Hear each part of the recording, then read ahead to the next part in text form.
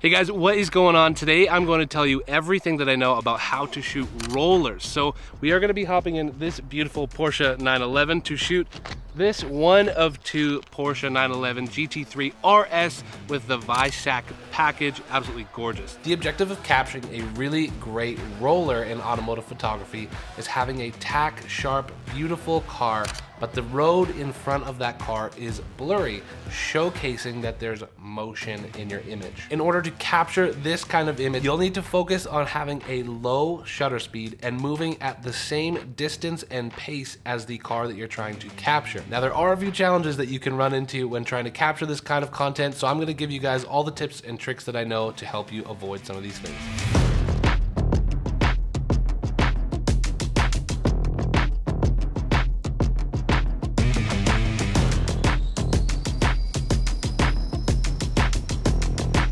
One thing I can highly recommend when you're doing rollers is to bring a walkie-talkie with you. Helps you communicate really well with the other vehicle. If you don't have walkie-talkies, one thing I do recommend is figure out what your signals are gonna be before you get on the road. So for me, obviously this is come closer, and then this is hold your position, hold your distance, and then obviously like go back is go away. The other one I really enjoy is like I do this, which means like blow by me and have a good time and like just rip. So those are my hand signals. Let's get into settings when we get to the final location. Safety should be your absolute priority when you guys are shooting rollers. So as you can see, I'm doing one thing here that I maybe wouldn't recommend to you guys. Let me know if you guys can pick it out and leave it in the comments down below. A few of the directions that I would give the car we were photographing was, hey, when we get open road, I want you to drive up to my right rear quarter panel. All of this was communicated using the walkie-talkie. So when we had good lines and a good line of sight that both vehicles could see where it was safe, I would get him to pull up to my right quarter panel. For this shot here, I did tell him for our next shot, you're gonna cruise up to our front right quarter panel, and this is how I was able to capture these images here.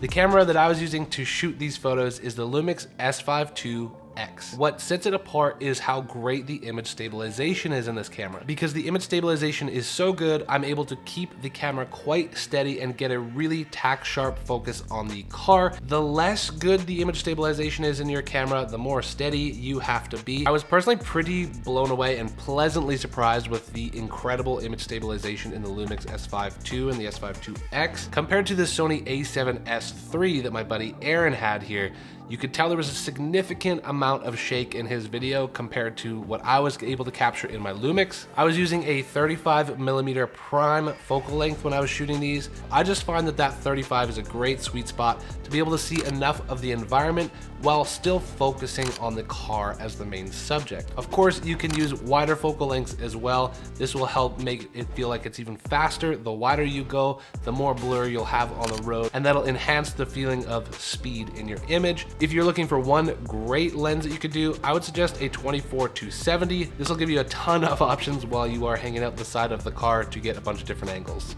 When it comes to settings on your camera, I always try and set my shutter speed around 1/50 or lower.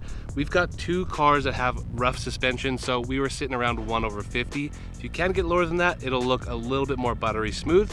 My ISO I set as low as I possibly could, and then my aperture I wanted to sit around 2.8 to 4.0, so that's why I actually screwed on an ND filter on top of my CPL filter as well, to be able to firstly cut the reflections with a CPL filter, and then lastly that ND filter helps me cut just a little bit more light out so I can pick the aperture that I want.